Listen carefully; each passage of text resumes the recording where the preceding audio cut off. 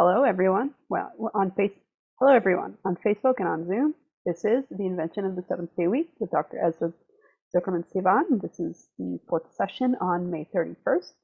It's a pleasure to have everyone. Pleasure to learn with Dr. Zuckerman Sivan again. And as always, the chats are monitored both in Zoom and on Facebook Live. If you have any questions, please feel free to type them in. Handouts will come out shortly. And welcome. Thank you, Kayla. And welcome, everybody. Hope everybody's doing well.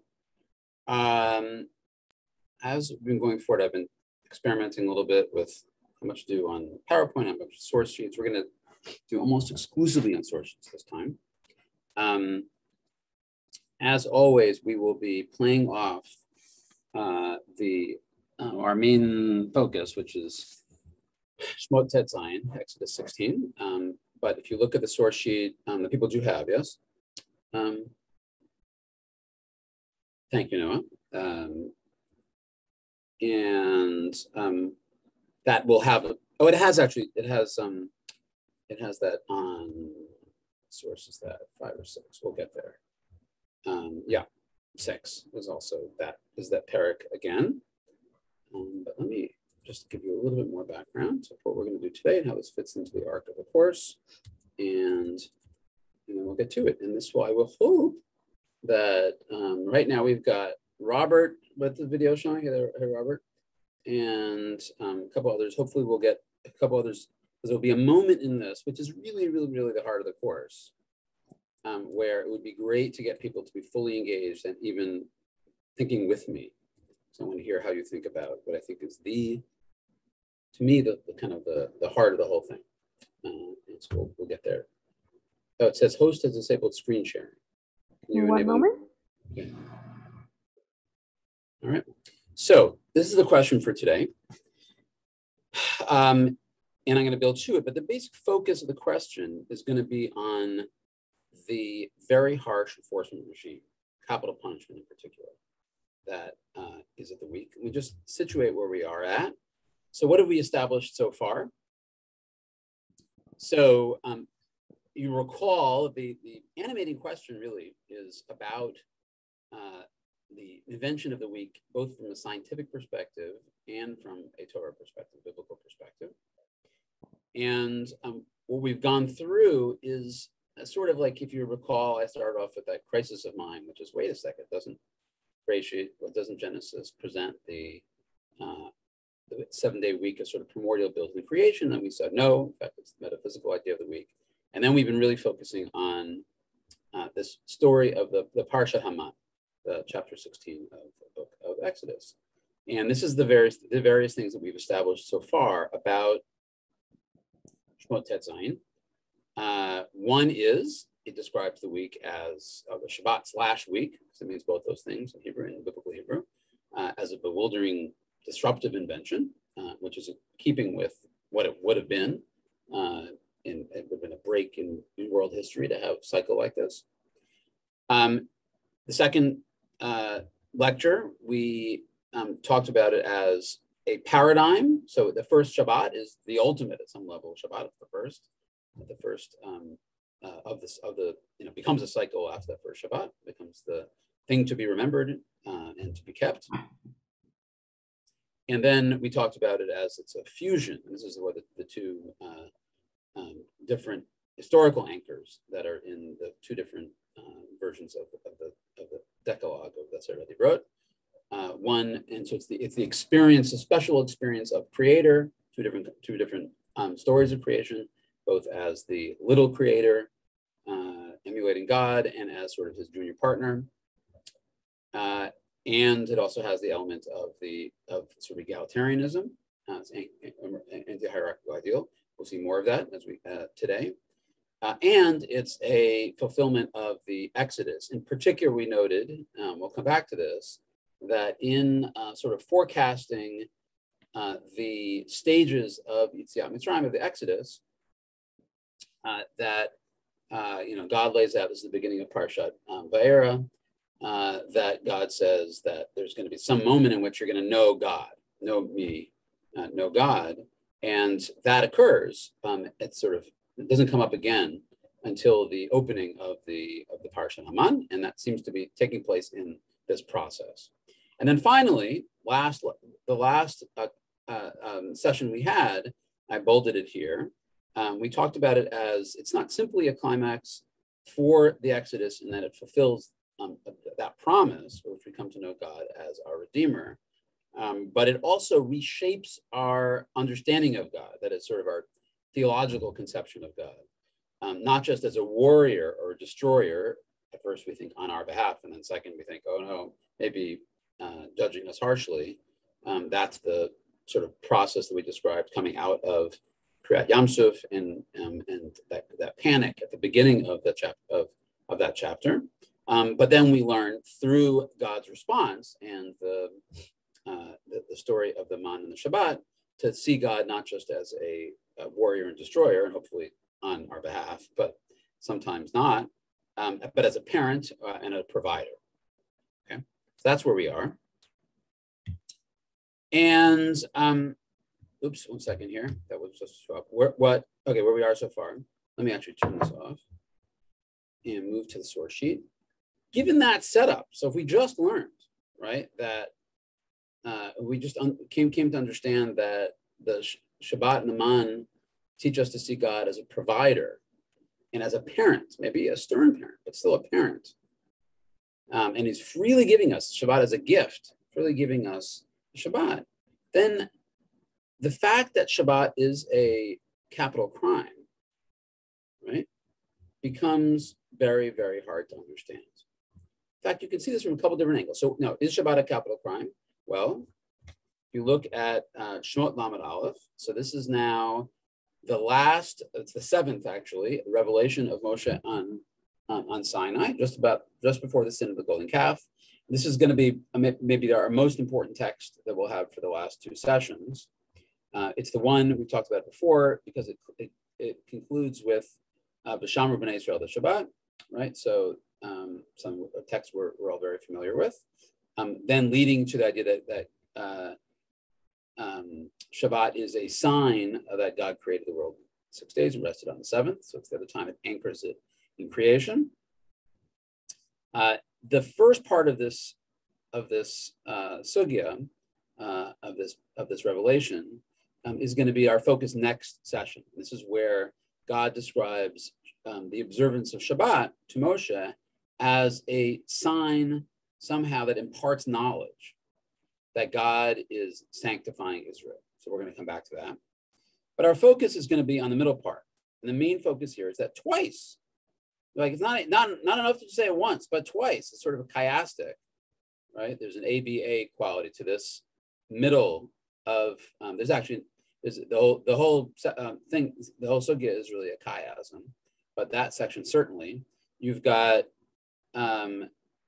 anyone who profanes, desecrates, or chilul Shabbat is put to death, right? It then defines what that is, and then comes back that same language again.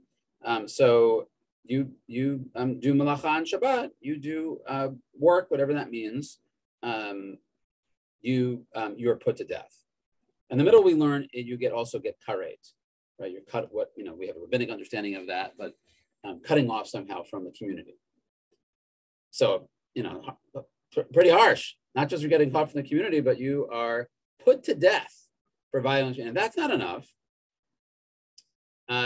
After the sin of the golden calf, when we, the opening to Moshe now giving instructions to build the Mishkan, the tabernacle, we have a repetition of this. Moshe makes sure to get this message across. So I want to suggest that this is something that when we usually discuss this, so we don't usually think about it in these terms, I think. Even observant Jews don't think about it in this way. And then when we do, we think of the notion that Shabbat is a capital crime, or that desecrating Shabbat is a capital crime. We usually think of it in its very abstract, non-practical terms. If you look just quickly at, let me set it up in a different, another reason why we should be shocked by this. So here is maybe the most famous statement about the meaning of a Shabbat, at least for the general public. Orthodox people tend to be a little nervous about quoting Heschel. but he's sort of broken through. And a lot of Orthodox rabbis will quote Heschel, gingerly perhaps. But everybody knows this quote. A lot of people know this quote anyway. The notion that Jewish people have a love affair with the Shabbat, that we're in love with the Shabbat. And I think the reason why this is very popular, among Orthodox communities too, is because it resonates. We all love the Shabbat, right? We would be nowhere without the Shabbat, as a Haram sort of said. And it's not, it's the love that we have of Shabbat. But here's the thing: if something is beloved, and we do it out of love, why does it need to be enforced with a really harsh enforcement regime? Generally speaking, when what's the first thing we're going to consider? We may be ambivalent about capital punishment in general, but if we're going to apply it at all, we tend to apply it obviously to what? To murder, right? And things that we think that might be that harsh. And we think about it in consequentialist terms. That is, okay, putting aside our moral indignation and our desire to, give people back what they actually, what they did. What's our usual, let's have a participation on this one. If you had to summarize why, in sort of utilitarian terms, if we're trying to, justify it from the purpose of society, if we're going to make a case for capital punishment, how do we do that? Why would we, or at least how would we justify giving our harshest punishments to murderers? Cold-blooded, premeditated murder. Why won't we do that? What are we worried about if we make the punishment too light?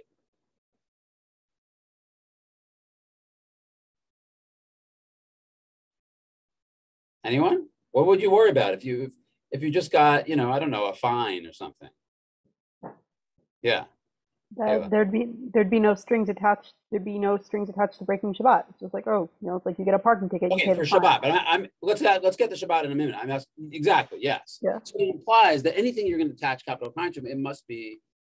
You can get. It's basically the disincentive is very weak. We worry the disincentive is too weak. In the case of murder, why would we worry that the disincentive is too weak?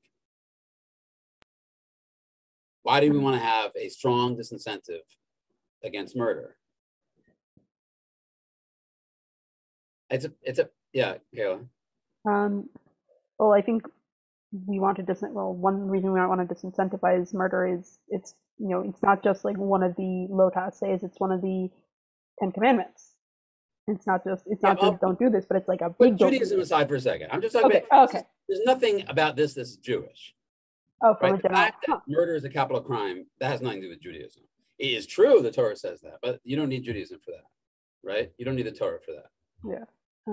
It's basically ratifying something that is fairly universal, right? We tend to give the harshest punishment to murderers, cold-blooded, premeditated murderers, because if we don't put a harsh disincentive, people will do it, right? And the more people do it, the more we wreck society. If I can highlight two comments in the chat. Yeah. What are we saying? In, I guess, reverse chronological order from Noah, it's like murder is irreversible. Yeah, interesting. That's good. You don't get a second chance. Yeah.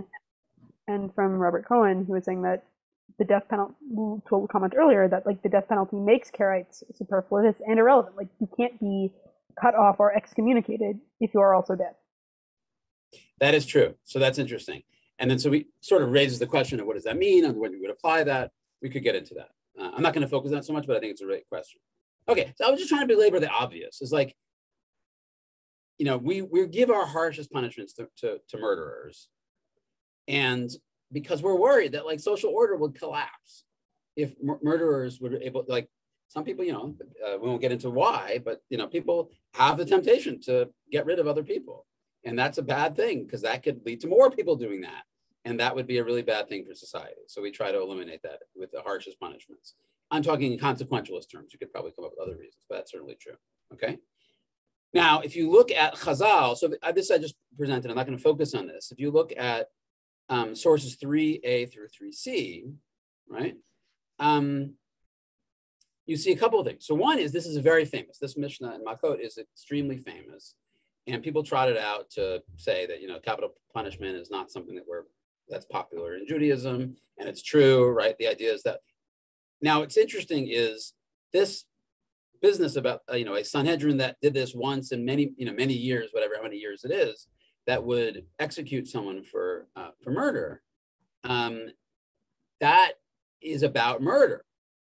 It's not about Shabbat, right? It's not even discussed as a possibility that they would actually execute someone for violating Shabbat. Now, the technical reasons for that have to do with the various criteria that our sages put in making it very, very, very hard to actually implement, right? That what does it mean to actually have in mind that you intentionally were violating Shabbat, and what was that intention? Did you get warned, et cetera, et cetera, et cetera? Very hard to come up with those criteria. But the fact of the matter is that's not even really discussed. It's like not something that apparently was done, as far as we know. You look at these three different sources here. There's one source that maybe says like it's a possibility, but it's actually kind of put aside as a possibility. No. It wasn't that someone was that the court was going to execute someone for clipping something off a fig tree. It was because someone used it for murder. That makes more sense to people. Not that you would actually be killed for violating Shabbat.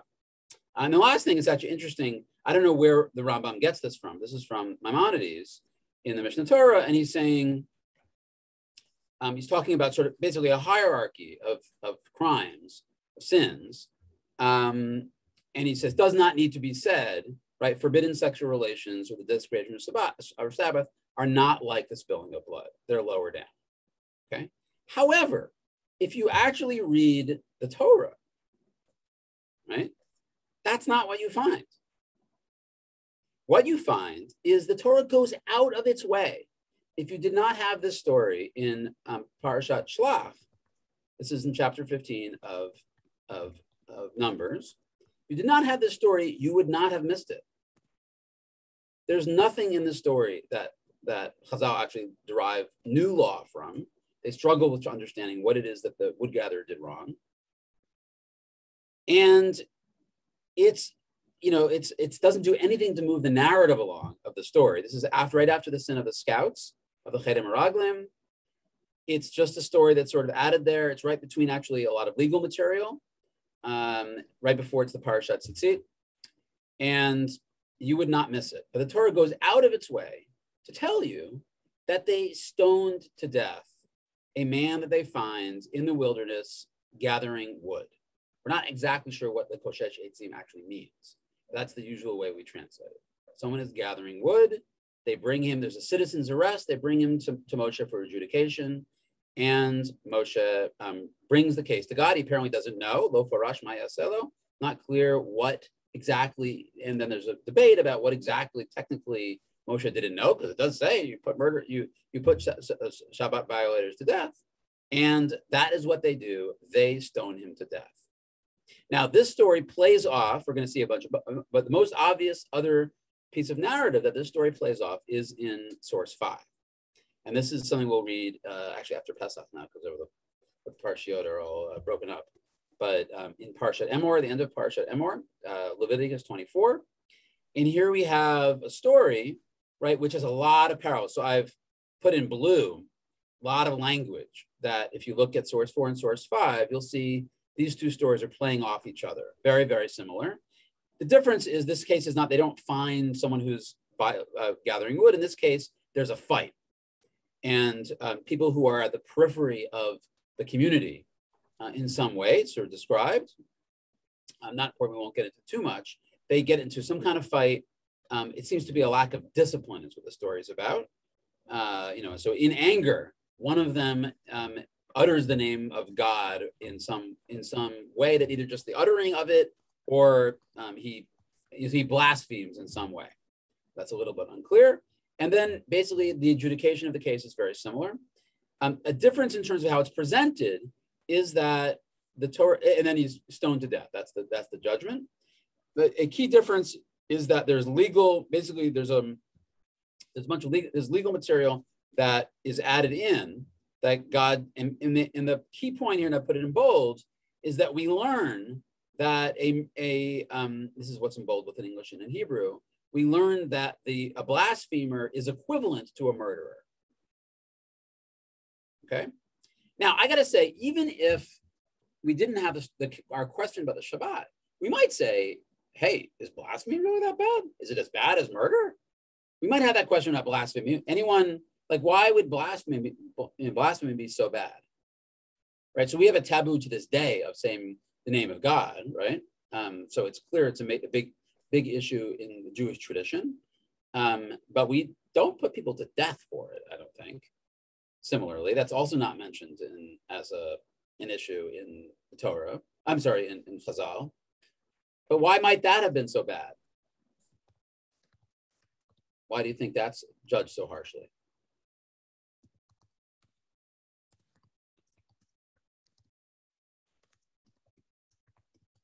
Any ideas? I have to look at the chat. Yeah, there's been some interesting questions in chat.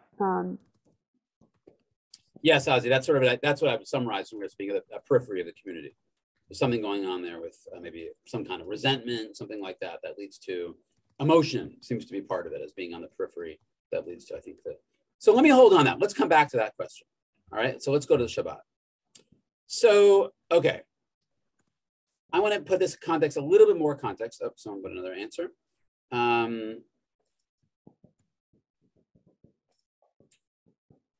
Yeah, well, either way, we don't have that kind of issue of someone being of coming up in that harsh kind of way. I want to remind us something else. This is again, source 6 is just chapter 16 of Exodus again, the Parashat Haman. And let me remind you that this is not the story of the Mekoshe Shiksim, the wood gatherer, is not the first story of Shabbat violation, right? It's the second story. We have 2 stories. In fact, that's pretty unusual if you think about it in the Torah. We don't have other stories, right, of people violating mitzvot, of commandments. We have stories about idol worship. We have stories of unruly, various things that are, of the moment, essentially. So I guess you could say we have, a violation of 1 or 2 of the other commandments in the sin of the golden calf. But there's not really anything you certainly don't have 2 stories of violation of a particular commandment like Shabbat, I would say. And then, so here's what's in bold, right? We have on the 7th day, they go out and they collect, which, by the way, not so different from the Kosher Sheksim, right? They're collecting something, right? Interesting. And the response is harsh, no doubt. God thinks this is a big, big, big deal. And he doesn't say just like, why didn't you just listen to me with the Shabbat? He's saying this is like violating everything, right?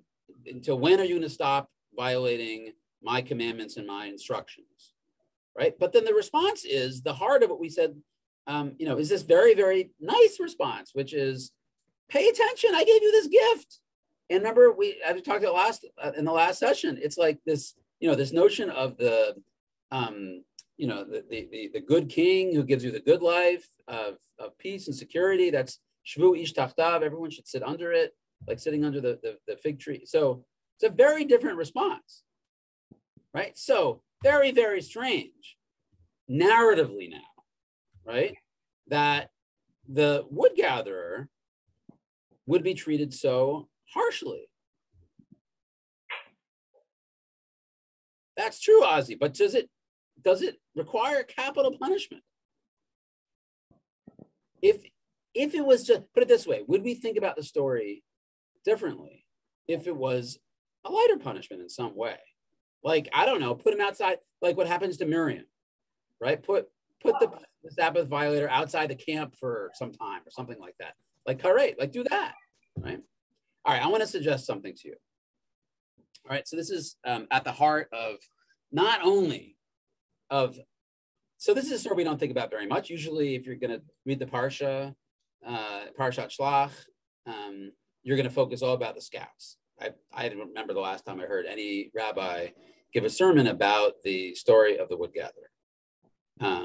But I want to suggest it's a monumentally important story for understanding the Torah's presentation of the Shabbat and for our understanding of the invention of the 7-day week. And it goes like this, okay?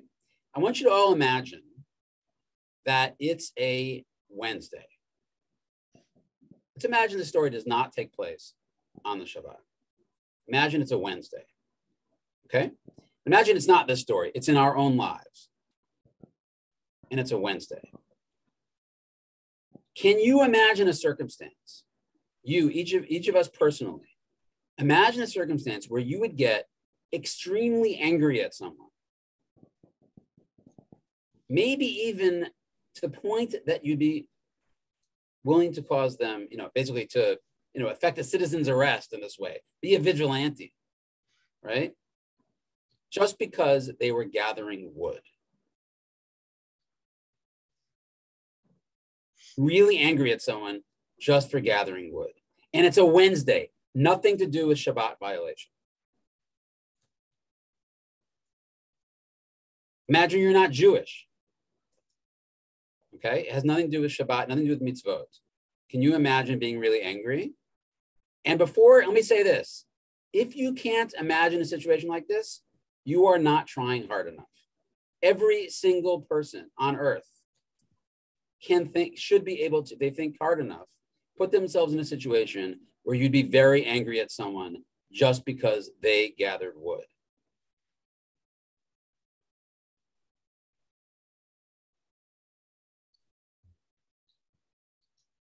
I don't know. Yes, you do.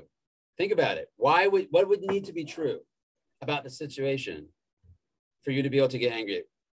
They were told not to do it. I'm saying specifically wood, right? And what is it about the wood? What has to be true about the wood? Okay, my property. You said that, Ozzy. Okay, Ozzy, say it's on your property and someone gathered the wood. Why would you care so much? What kind of jerky neighbor are you? Like, I get it. You don't want people on your property, okay? It's your wood, okay? But, I put it to you right now, Ozzy, if you did have, let's say you have a summer home somewhere, something like that, I don't know, and you have a cord of wood out in the back, you would be pretty pissed if someone came and took it. That's true. But you also might think, would you be this angry? What would have to be true about it for you to be that angry?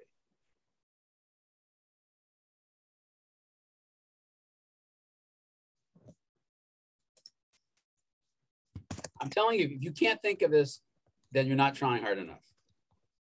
It's a violation of a covenant. What does that mean? I don't know what the word covenant means. I want to hear American English. Many hours of work and collecting. Okay, you put a lot of work into it. Violation of an agreement. Okay, I think we're getting there. We're getting there. Let me ask you this. Has it happened? He cheated on us. Who's the us? Who's the us and what kind of agreement why do we have agreements about wood? Why would we have agreements about wood? What has to be true about the wood? Value. Can we imagine a situation where the wood has very high value, tremendously high value? If you're in the desert and you're wandering, yes. Yes. What kind of situation would that have to be? What would we use the wood for? Building, construction, perhaps. Sacrifices, yeah. I mean, but make it more relatable. I don't give sacrifices, do you? What for us, Cooking. even us? Cooking. What's that? Cooking. Yeah. What if you had no way of cooking your food if you didn't have wood? That could be a situation we'd be in, right? What else do we use wood for? construction. Forget religion. Religion comes later. We need to live. Construction. Okay, but construction's a little longer term. Could be for shelter. Let's say perhaps to basically, don't get really desperate for this, right?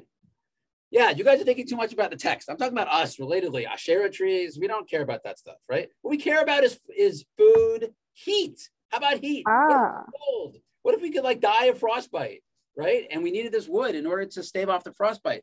Wood would be really valuable, right? Every single person on this call could be in a situation like that. We're just lucky we're not, right? Not that long ago, we were in a situation like this.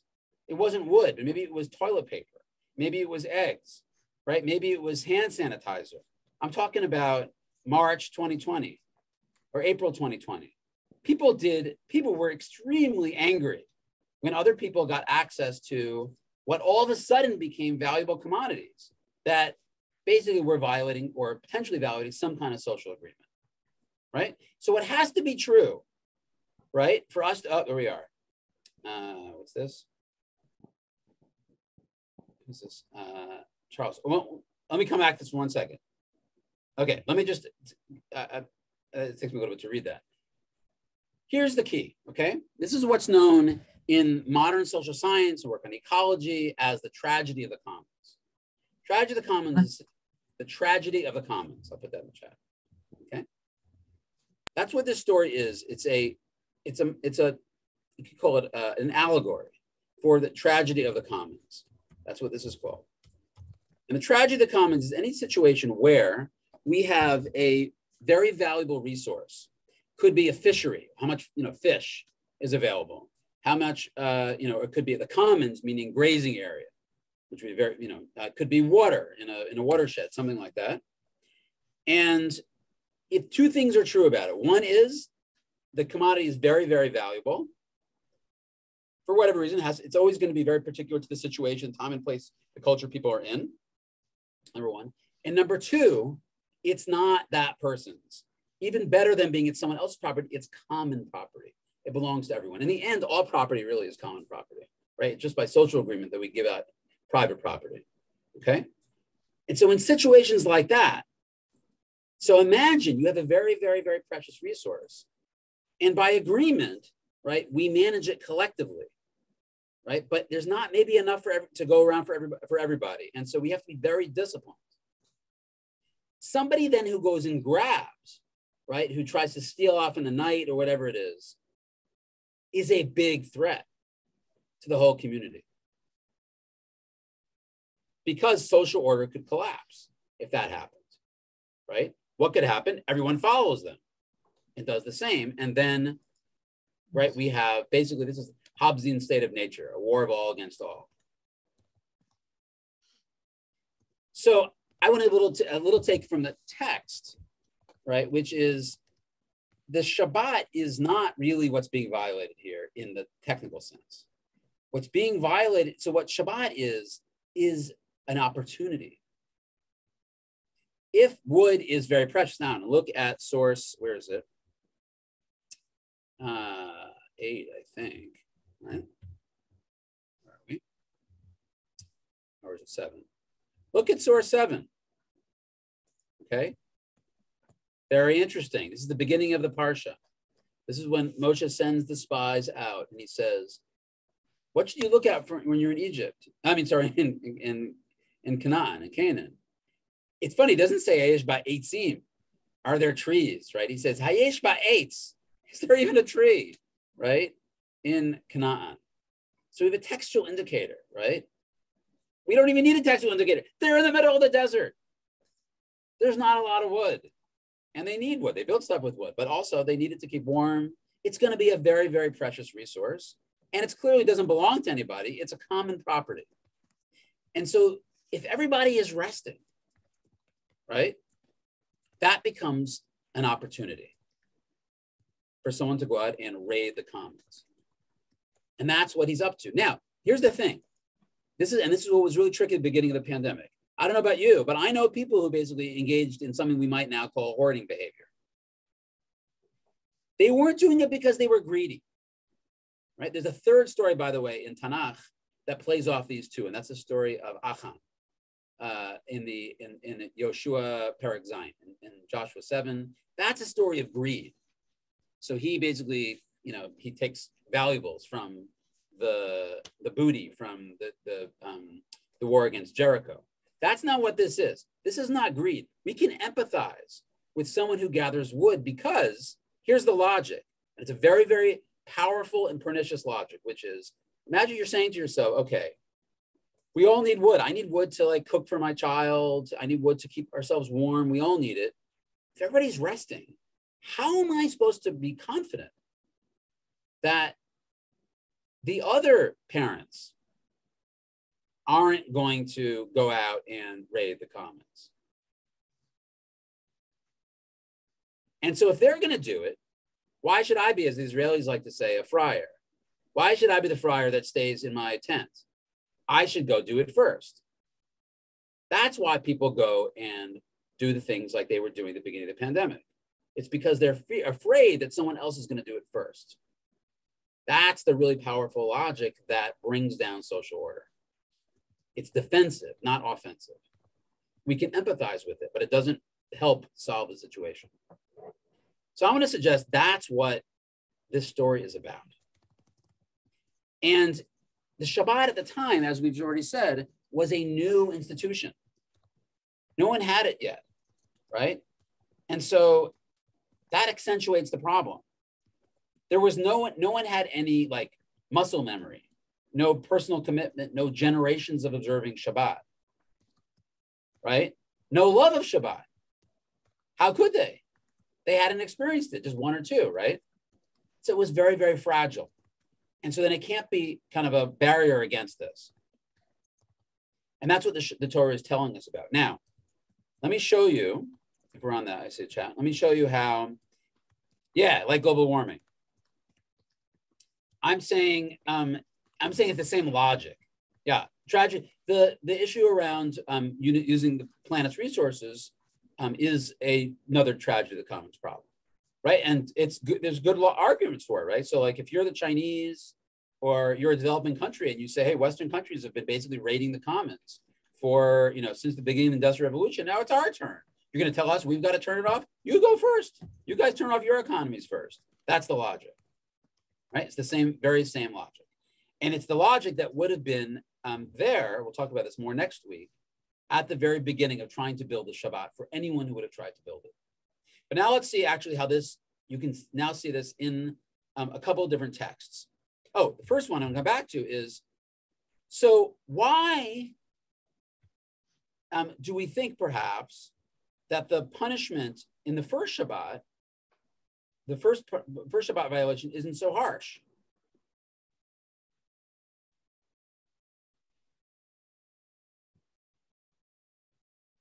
Exactly, that's the story I was mentioning. Who was saying that? Ozzy, yeah, that's the story of Achan. Achan is the one who takes the booty. It's a very similar, and it's pernicious, right? There, in that case, it's a story of greed. Greed is the threat. Here, the threat is defensive, right? No one basically shows off to other people by their wood. Some people do, but it's more, in Achan, it's the case of, oh, my question, Noah, thank you, is, so we have a story now. Now we can see why in this, at the very beginning, that there's a logic to why Shabbat violators would have been treated so harshly. But the very first Shabbat violation, which is here, in the case of the man, when they went out and collected man, even though Moshe told them not to do that, they weren't treated very harshly. Moshe was yelled at, actually. They weren't even yelled at, let alone killed, let alone punished, right? What's the difference in these two episodes? They're still learning. Okay, so I agree with that. It's like maybe it's the first versus the second also. Yeah, but I would say, remember what we said last session, it's not just that they're learning, right? It's that God is training them. That's the quote from Moshe in the 40th year about what God is doing here, okay? And notice, by the way, okay, so let's think about this for a second. What I said was, if everybody raids the commons, if everybody does what the wood gatherer does, all hell breaks loose, social order collapses, and they certainly don't get a Shabbat. Shabbat destroyed, but also the larger social order is destroyed. In the case of gathering man, is the same threat there? If everybody goes off and gathers man, will social order collapse? Will the Shabbat be destroyed? It's a renewable resource. Yeah, good. Okay. Right. What else is true? That's true about the man.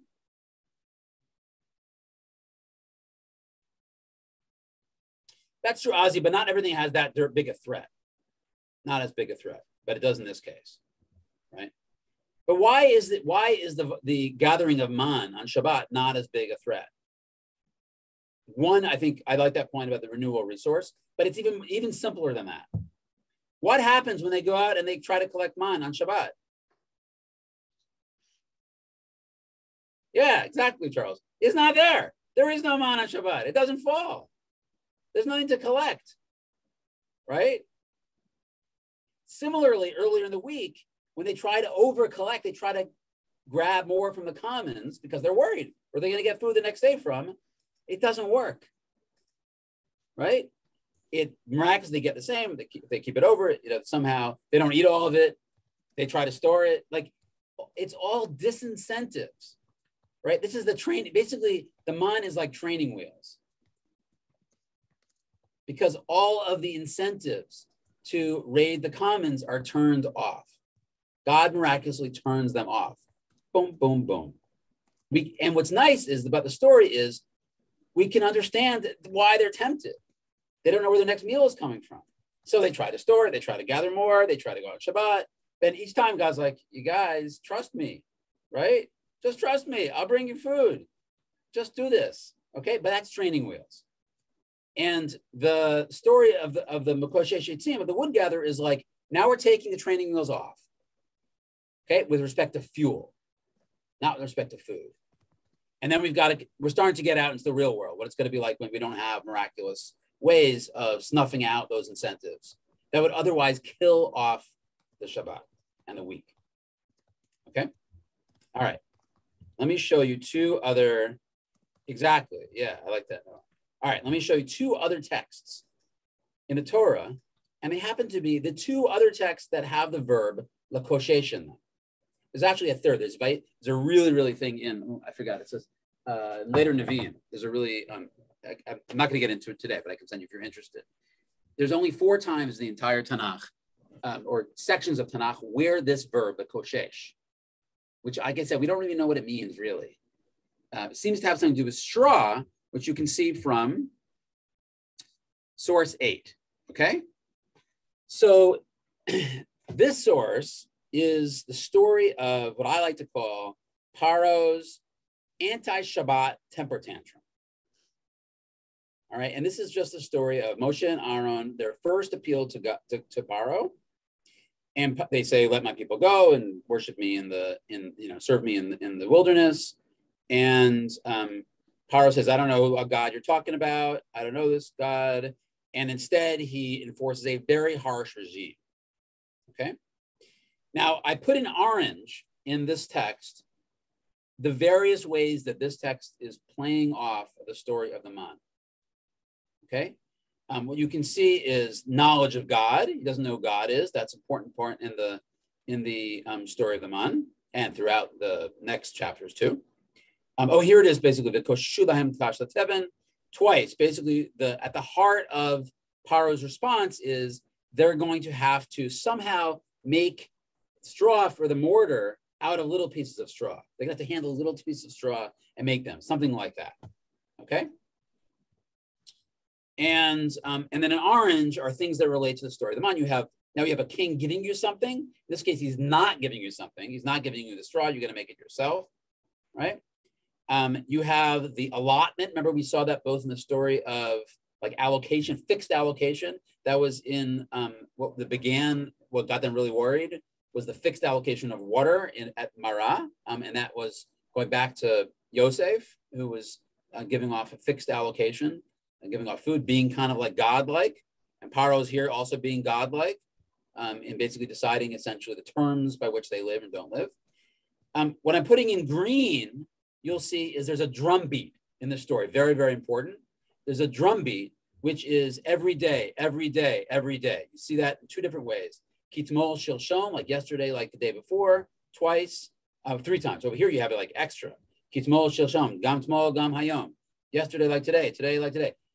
The theme is, and you see it also, where is it? Dvar yom biyomo, right? Like every day. And that phrase shows up again in the Parashat Haman. That's how God says he's going to give them on day after day, day after day. The difference is in the man, they get a break. Here, no break. Day after day, day after day. And look at this. See that purple? That there is the first time in the Torah that a human being uses the verb lishbot. Or it's hishbit there, right? That shoresh, that root, to Sabbath. And what does he mean by it there? What he means by is taking a break, right? Giving the people a break from their toil. Not only that, but he's basically saying, and this is, I'm drawing here on Rav Shamshon Shimshon Raphael Hirsch, who I don't have the text here for, but he's basically saying here that it's a big mistake, you guys. He's saying to Moshe and Aaron as fellow elites, he's saying it's a big mistake to give the common people a day off to worship God. Don't you know that religion is controlled by elites, by us? It's a game that we play, something like that. You don't give it to the masses. Religion is something we use to bamboozle the public. It's not something it's not something we democratize, right? If you look at I'm just going to leave it for you, given the time. If you look at the next sources, we have a fascinating midrashic tradition, which plays off this story and Moshe's when he first goes out, when he's young and goes out and sees his suffering of his people. The same word, sivlotam, shows up, vayar b'sivlotam. And the tradition is, right, it's as we said before, midrash, I don't think meant to be taken as the true story, but rather cluing you in to what's going on, the messages behind the text. It's saying that Moshe had the idea of the 7-day week, of the Shabbat. At that time, told Paro, hey, they'd be more productive if they had a break every 7 days. And so give them off. And Paro's like, it's a good idea. Yeah. They'll be more productive. So let's give them that day. And then when Moshe and Aaron come back and say, let my people go, the next Paro says, no way. That's it. You know what the problem is? They've been taking this break every 7 days, and they've started to start to agitate, have different ideas. They would read texts that told them about the fact that the land was promised to them and they're going to get out. And so we got to cut this out. So it's a very strange midrash, but not if you read the text as I'm proposing. What Chazal are doing is they're clued in to the anti-Shabbat theme in this text, the drumbeat of now you're going to have to work every day. Why is the text going out of its way to do that? To emphasize the tyranny of working every day at the king's diktat. Now, one other thing I want to mention, okay? There's what Paro's response here, and I've always been struck by the fact that this is not in the Haggadah. It should be in the Haggadah, and I don't know why it's not. It's a very interesting question. The Haggadah focuses on the early part of the story, but not on here, for reasons that I don't fully understand. Because this story here is terrifying. There's a regime of indirect control that sounds right out of the Holocaust, right? Where he sets up basically, Jewish overseers who have to have these impossible situations where they have to, basically, decide if they're really going to, maybe they can do some good by, etc.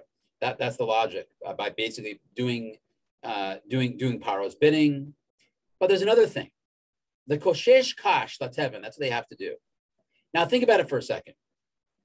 What Paro is doing is sending them out into the Egyptian commons, into the sadot, right, into the fields that are outside the cities, for instance, and they have to gather little pieces of maybe worse, little pieces of something, right? They're going to do anything, basically what the wood gatherer was doing, okay? But they all have to do it. And now think about, let's say you are strong and you're young and you really want to fill that quota because otherwise you'll be beaten if you don't fill that quota. But there are other people who are older, who are weaker. And now you face every single person who's in that situation faces a dilemma, which is, do I do for myself or do I take care of others? And so what the Torah is here is doing, this is what I mean by being anti-Shabbat. It's anti the kind of regime that God is trying to create with the Shabbat, right? Where the threat. So in the other case, what we're trying to do is to train the people, right, to mitigate the temptation to compete with each other in a pernicious way for social order to collapse. Here, the intent is for social order to collapse, to destroy community. It's the opposite. Okay? You see that? Like basically it's basically creating incentives not to help people out, directly doing that. Right? Where God is doing is turning off the incentives to compete with each other in that way with the man. Okay? And then there's a training plan. Let me show you one last text. This is the other story of the koshesh in the Torah. When I never heard of this story before, until I was looking for something else. And I certainly never heard of it with the language that shows up when you read it in this way. This is a story of Isha Almana Mekosheshet Eitzim. There's a story, right? People may have heard of the Mekoshesh Eitzim, the Ish Mekoshesh Eitzim. This is a story of a woman who is a Mekoshesh Eitzim. And so this story, I don't know if you've read it before. I don't think I had before this project. It's known, actually, Christians tend to know this story better than we do, where it's known as because it's referred to in the Gospels as the widow from Zarephath, Manamit Sarfat. And the context is, it's during, so Eliyahu Hanavi has called down a batzoret, a drought, as punishment for the evil king and queen, right, of the kingdom of Israel, Achav and Izebel. And then what happens is there's a dilemma, which is that then no one has anything to eat, not just the king and the queen, but even common people have nothing to eat, nothing to drink. And so the way this is often interpreted is that Eliyahu is then taught a series of lessons about being a kanai, being kind of too harsh. Okay, that's context.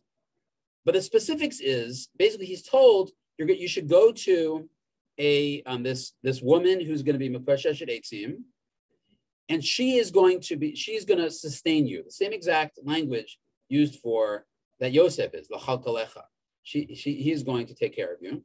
She is going to. Sorry, I put in orange again. Various. There's a lot of referencing to earlier stories, as often the case in Nach. And in particular, there's a lot of references here to Rivka, and it shows up here in certain kinds of ways, but in particular to stories of the man. There's a lot of referencing of the man. But at the heart of that is what happens is Eliyahu says, so he finds her, and she's basically, what she says is that she's basically got some pieces of wood together, and she's cooking the last meal. She's got a little piece of uga, ma'og or uga, which is another way that man is described. She's cooking it for her son because and this is going to be their last meal. After that meal, they're going to die because they have no food left. And Eliyahu says, "Oh, that's all right. Feed me and you and your son and you, and basically feed me first," he says, because God's going to do a miracle, and there's going to be enough food until the drought is over. So it sounds familiar if you think about it. That's the story of the man, right? That's what God does. It's basically Vayancha Vayariveka, Moshe says, right? Basically, he gives them enough food for them to survive, right? But otherwise, they would starve. That's what they're worried about. Okay. In this case, she's not Jewish. By the way, she brings God into the story. She says something about your God, the opposite of Paro. And so think about the imagery for a second. You have a mother. Think about it again. We start off with okay, what's the opposite of a situation where there's a precious resource, right, that I need for my family, and that you went and grabbed it? How dare you? Okay. And that, it's precious because we're going to die if we don't get access to that resource, or we could. Here, that's the situation she's in, and she's being asked to share by someone who represents not her God, seemingly from the story. Simple person. And this is the classic situation, a mother who is basically trying to feed her child. And she does it. She goes along with it. Not only that, and he dies. So she wasn't kidding around. It really was that situation. She comes to Eliyahu and says, I put faith in you. They did eat for a while, and then it was not enough. The drought went on too long, or something like that. And this is one of two stories in Tanakh in which the prophet basically brings the child back to life. So that's another whole thing. How should we understand that? But here's the thing. many times in Tanakh, there's a wonderful book by Judith Klitzner about this, and there's others who make this point, right?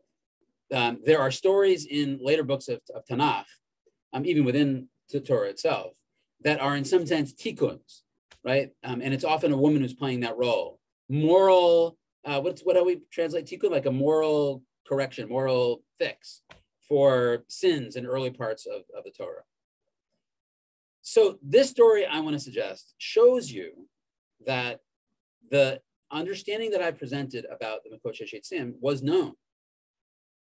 Because it's the opposite. It's the Isha Mekoshesh Eitzim is the very opposite. Notice, by the way, there's nothing about Shabbat here. That's not what it's about.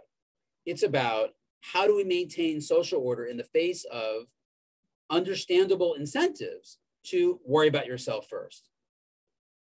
And in this case, she is a paragon of selflessness and faithfulness, whereas the Mekoshesh Eitzim represents and upholding society as a result. If we had more people like that, we'd be in much better shape, right? Whereas the Mekoshesh Eitzim represents faithlessness and selfishness, even somewhat, justifiably, but it can't be justified collectively.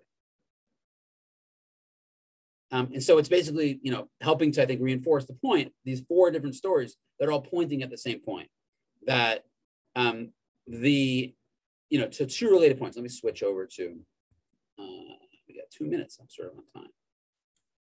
Stay on if you want to, just for I'll definitely come back to this next week because it is really important. Let me just share summarize where we are. Here we are. So why is the punishment so harsh? Okay. Short answer is because the temptation to violate Shabbat would have been very, very strong in what I would say the first week, the first several weeks. But it's a fledgling institution. And in that context, but almost in any context, you can think about reasons why everyone's resting. If everyone's resting and we don't have any prior commitment to this thing, I haven't any experience with it being good or anything like that, but everyone else is going to keep their stalls closed in the shuk on Shabbat in this new day that I've never experienced before. They've never done that before. Why would I trust them to do that? Everyone else is not going to graze. Everyone else is not going to, take water. Everyone else is not going to fish. Why would I trust them?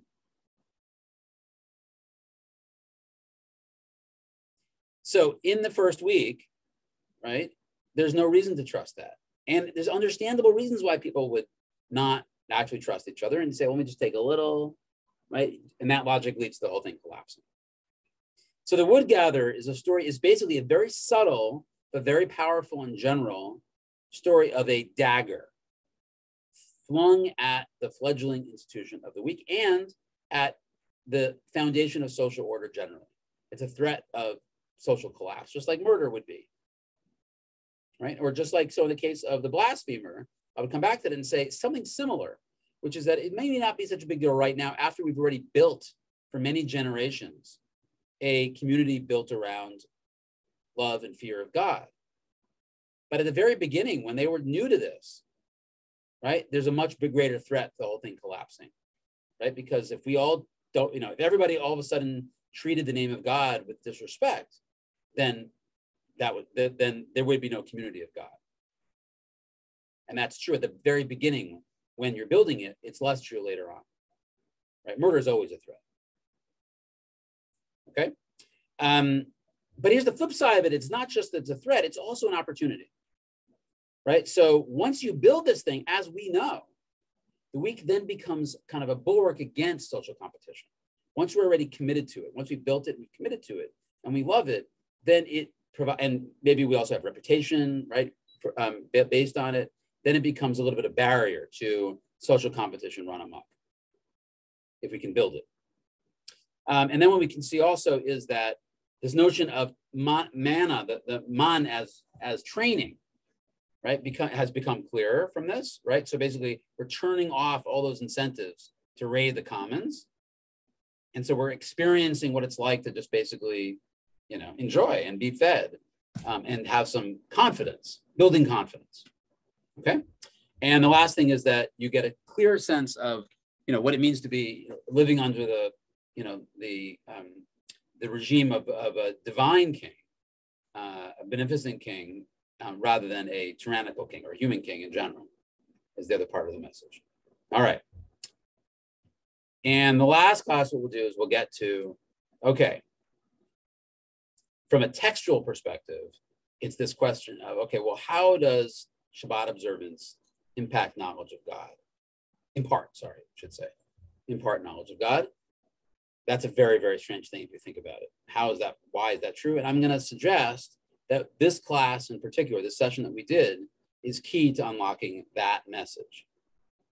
And then that will come back to what the Torah's idea is about why it is that the 7-day week was only invented once. That's what we'll get to. All right. And there's a couple things in the chat. Claps. Oh, I got claps. All right. Thank you. People can unmute, so it's easier for me to get through this. Yeah. And if you, in last call, if you're following along on Facebook and you have any questions, it's been pretty quiet in that chat too, but if you've got anything to say, do say. That's nice, Ozzy. Yeah, I agree. It's not, we would never, that's what's amazing about that story, that we would never recommend a woman do this. We would never say to this woman, oh yeah, you should give out of your child's mouth and give it to the stranger, right? We would never recommend that. What she's doing goes well beyond what we would recommend.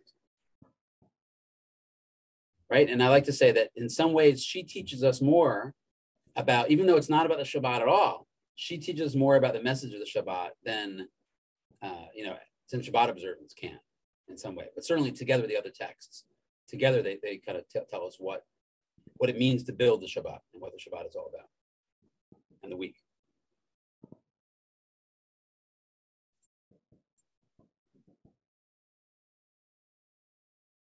All right, we all set? Yep. Thank you. Thank you, everyone who's joined. Thank you to everyone who's been going back and forth in the chat and talking. And thank you for coming to class with questions. I'd like to highlight one, if I may plug a future class. We're coming up on the end of the spring, of the pre-Pesach side of Spring Zman, but there is one last new class, Seder Telling, which will take place on Tuesday, April 12th, and it will include Rabbi Leah Sarna as well as several guest lecturers speaking about the Seder, because there's this tradition that in the times of the Mishnah that they would gather in Lod and Bnei Brak to tell the story of the Exodus, and we will retell that. If that looks interesting, or if you'd like to find out more about what previous teachers have taught about Pesach at Drisha in the past, we also have a good amount of recordings, and you can find them all at pesach.drisha.org.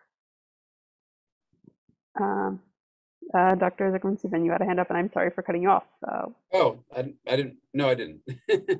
I wish everyone a Shabbat Shalom and a Chodesh Tov, and we'll look forward to seeing folks next week. Thank you. Shabbat Shalom. Shabbat Shalom. Thank you, everyone, for coming.